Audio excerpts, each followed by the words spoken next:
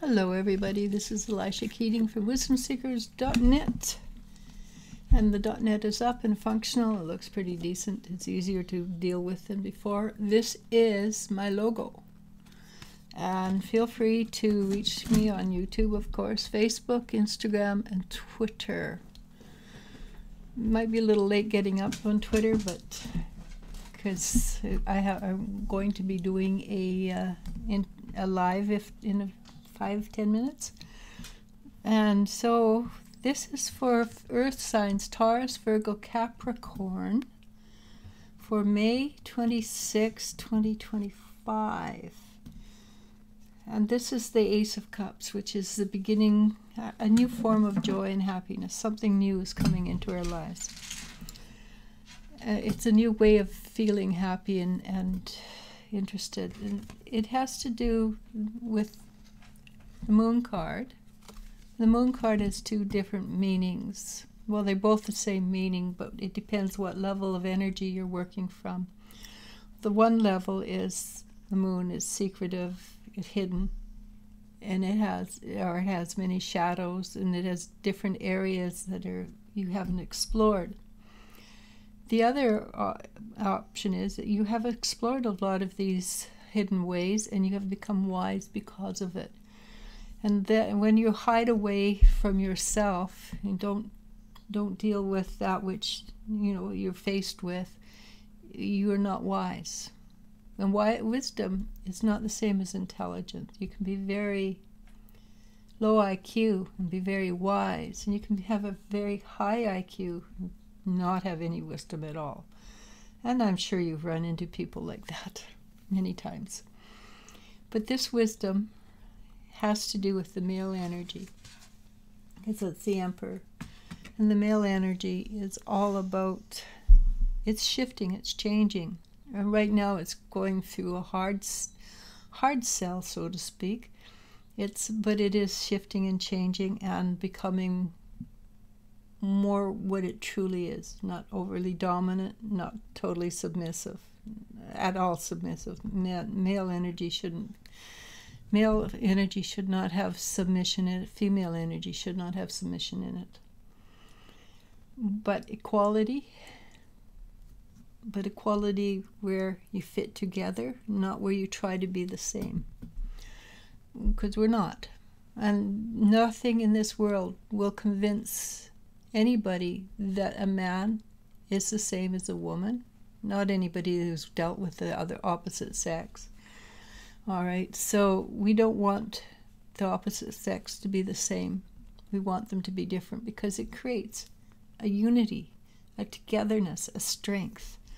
We have to allow that within each other, and we have to make this decision. And that's part of what the decision is allowing people to be who they are, on all ways of being who they are.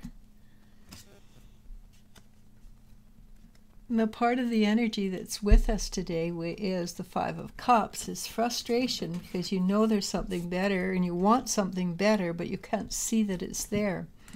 And maybe it's because of perspective. Maybe it's because you choose not to see what other people have to offer. Maybe you choose to see things because society has said this is the way it's supposed to be. My peer group says it's supposed to be this way, but it doesn't feel right. And if it doesn't feel right, I can guarantee you it is not right. So look at your peer group, make a decision for yourself, and it might be that you have to let your peer group go, because peer groups are not 100% right. And you may not fit into that energy anymore. So let it go if it doesn't fit you. Allow new things to come into your life, and they will be very beautiful. I promise you.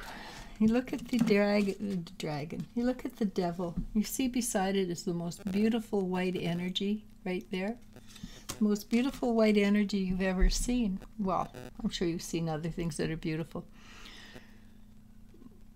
But when you release your belief systems, that everything that the society has for us, well, I've got to follow it because society is that way, and if I don't, I'll be ostracized and this and I'll be that. If you leave them behind, you'll find that there's another pure group who suits your energy much more, which means Knight of Wands. Lots of new, look at this. You can see there down here, down at the bottom, you can see just vaguely there's a bunch of buildings hidden in the sand that are coming to light.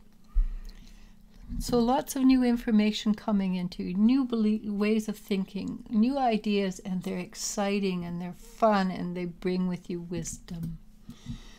And also, believe it or not, this is a major arcana.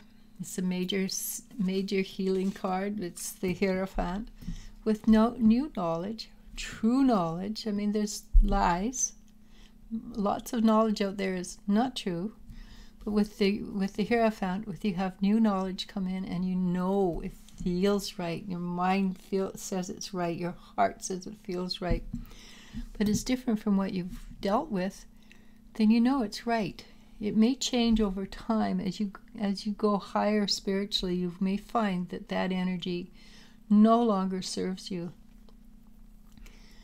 But this energy will shift you into a high gear of healing. What's most important about it is it will give you highly evolved wisdom, not intelligence, wisdom.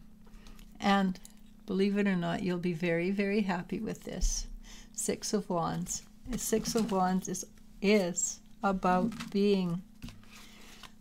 putting in the effort, reaping the rewards, and being pleased with the reaping of those rewards. That's the secret, that you like it. It feels good. It's like when you finish grade 12 and you go up there and you get that little piece of paper that says, hey, you passed. And after 12 or 13 years, you're going, oh my gosh, it feels so good to get out of there. Well, this is the kind of energy it is. It's so good to get out of there. So enjoy, love it, and accept it. Accept yourself into a new form of wisdom, new joys. Namaste, namasko, and I love you, and you I do love. Bye.